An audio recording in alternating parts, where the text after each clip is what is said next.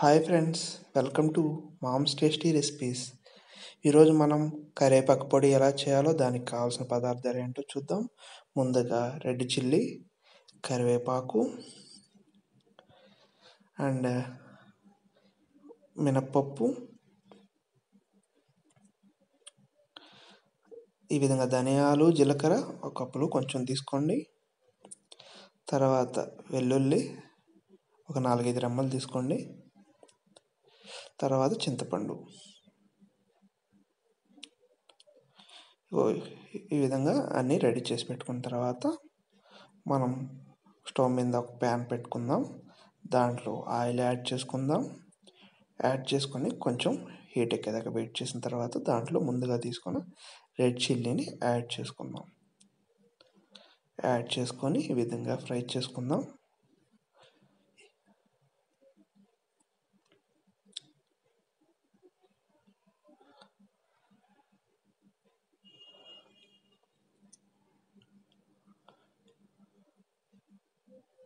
ఈ విధంగా ఫ్రై అయిన తర్వాత మనం నెక్స్ట్ మినపప్పుని యాడ్ చేసుకుందాం.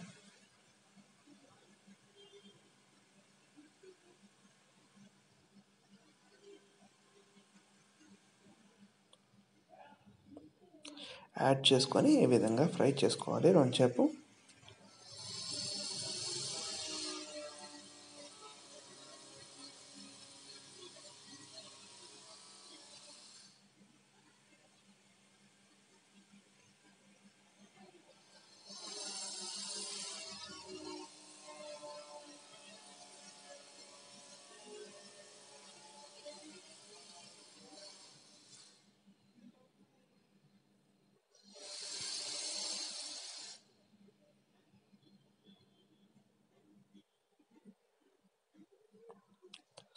ఈ విధంగా కొంచెం ఫ్రై అయిన తర్వాత దీంట్లో జీలకర్ర, ధనియాలని ఈ విధంగా యాడ్ చేసుకొని ఫ్రై చేసుకోవాలి.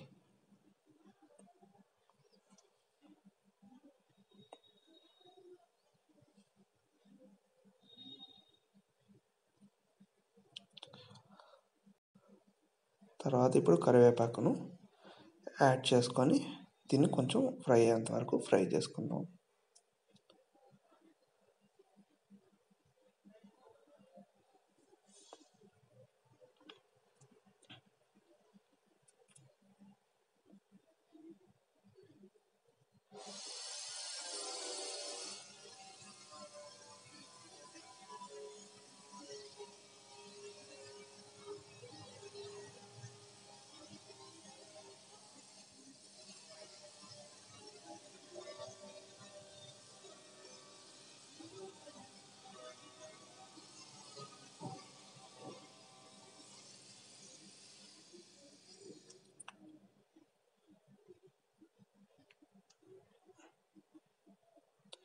ఈ విధంగా ఫ్రై అయిన తర్వాత దీంట్లో కొంచెం మనం చింతపండుని ముందుగా తీసుకున్నాం కదా, చింతపండుని అది యాడ్ చేసుకుందాం.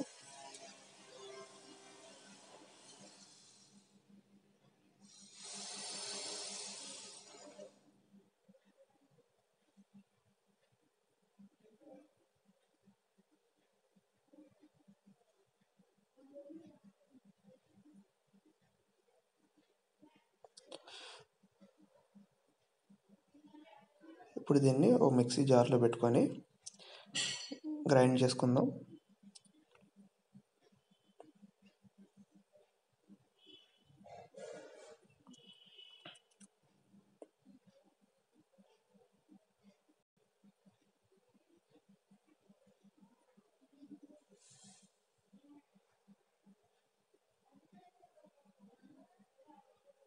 చూసారు కదా, ఈ విధంగా ఫ్రై అయిన దాన్ని మిక్సీ జార్లో పెట్టుకొని మిక్సీ చేసుకుంటే పౌడర్ అనేది రెడీ అవుతుంది. కరివేపాకు పౌడర్.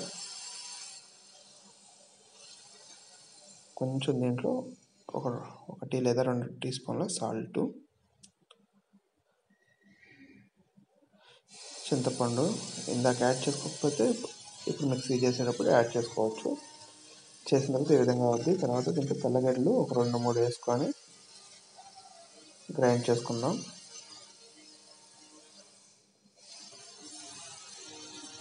ఇంతే కరివేపాకు పొడి రెడీ అయిపోయింది. దీన్ని ఒక బౌల్‌లో పెట్టుకొని సర్వ్ చేసుకుందాం.